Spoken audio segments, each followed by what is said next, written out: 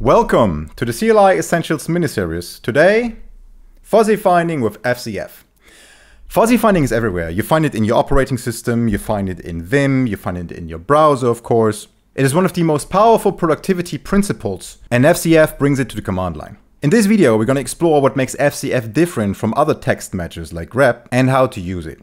We will cover the different kinds of text matchers, practical examples for FCF, how to configure FCF, and how to use it in scripts in Neovim. This is part 4 of the CLI Essentials miniseries, so let's jump in.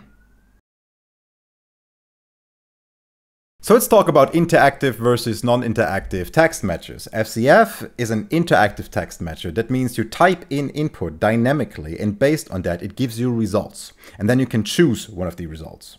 Example, if I wanted to find a file in my console, I would go like this. I would go like find here, type file, and pipe it into FCF.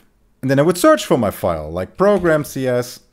And then you would see that based on the input, my results changed. And this is what makes it interactive. grep is different.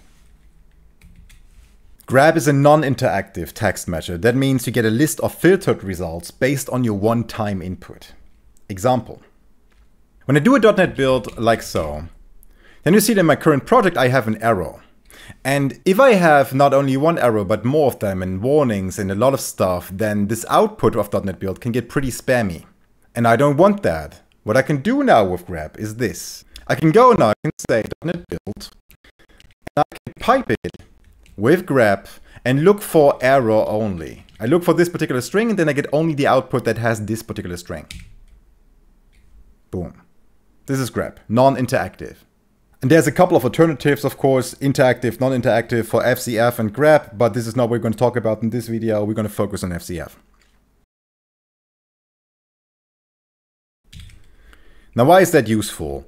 Given I have a file like this, with multiple lines in it, and I want to choose one line with FCF, I can do that easily. I can close my file, I can go FCF, and then I can load the file with the angle bracket into my FCF, and choose the line I want to choose.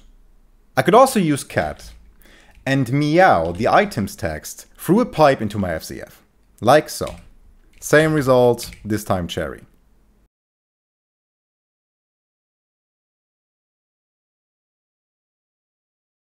Quick refresher, the difference between the pipe and the angle bracket is this. When I want to try something like this, where I have a console output, it would give me that. No such file or directory. This is because this operator right here expects a file from you, while the pipe expects console output. And this is what we get through cat, right? We don't pass in the file directly and then pipe it. We use cat because cat gives us the output of the file. And this is what we then pipe into FCF. But the truth is, you won't use FCF so much as a CLI tool from the terminal. In most cases, you will grab one result with FCF and put it into a variable to process later. Example. I have the var choice right here,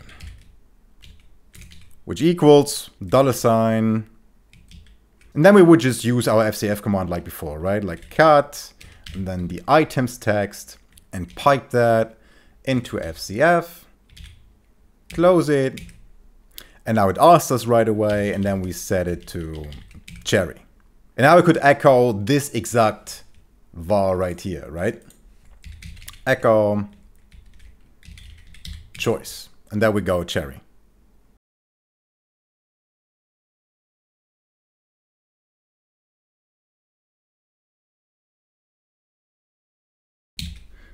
And for this one, I have to peep into my little article right here. We have the configuring FCF section, and it says FCF can be configured via inline flags like so. So I have the normal FCF command, and then I have flags like color and reverse, and we're going to check out what they do in a second. Let me copy this, go back to my terminal, paste this right here.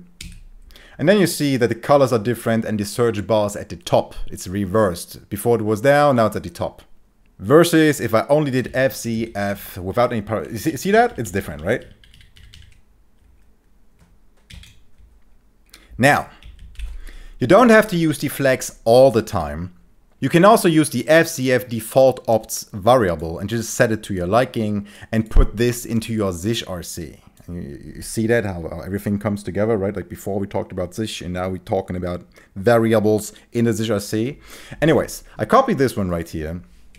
Back to terminal, to Neovim zishrc, and then I have right here somewhere, I put it here, save that one, source my zishrc again, type FCF, and then you see I have the configuration loaded.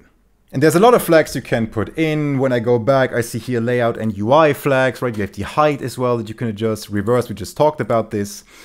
And we have behavior and matching flags as well. Multi lets you pick multiple items. And now exact is an interesting one because this is the flag that actually made me switch from telescope in Neovim to FCF Lua. I made a video about this here somewhere.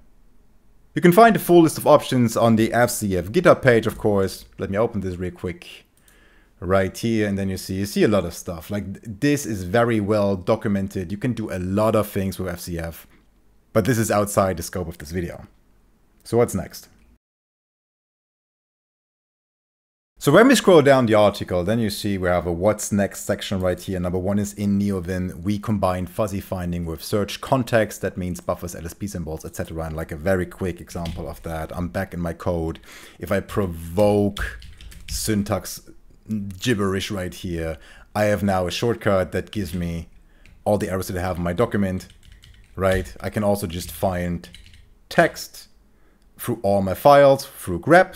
I can also find whatever's in my file, like so, right? It's a lot of things. We will talk about this in the workflow videos, of course. Same is true for the shell scripts. Again, one example is the tmux sessionizer. I will not show this right now. Don't want to spoil too much, but this is what's going to be discussed in the workflow videos as well. So stay tuned, much more to come. Have a lovely week. Bye-bye.